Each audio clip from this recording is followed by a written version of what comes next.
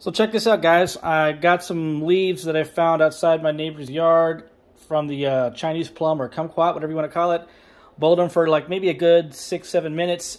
Added them to my cherry shrimp jar and my mini pond for much needed way to add some biofilm and to curb the fish's boredom.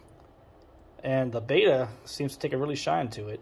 He normally rests under here, but I figured the leaves would be better. Eventually, these leaves will sink, which reminds me, speaking of biofilm, I did add some ghost shrimp along the way. You can't really see them they're in here, so that's going to be fun. Need a little cleanup crew.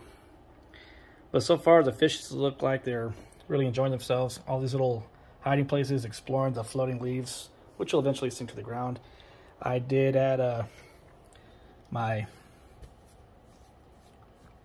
of my floating plants. The hyacinth, it is going to serve as a little nursery for my blue daisies, or my daisy blues, which are still here. So I'm hoping to get some eggs out of these guys. And with the weather warming up, it should be very nice. I might roll this outside again, keeping it under the porch, or keeping it under the driveway, actually, so it doesn't get too hot. Balloon mollies seem to be doing fine. Male and female, plus the other older female I got. She's the darker one. She's right there, right next to the beta. Hey, buddy. There he goes. So yeah, just a little update. That's all. Nothing more. I will be doing a water change sometime this week.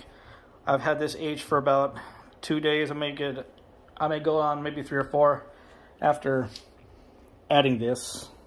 I probably should have just let it sit outside for a couple of days, the cheap way or whatever. So. But, you know, it is what it is. I'm just going to kind of experiment with it and see what works best. Anyway, let me know what you guys think.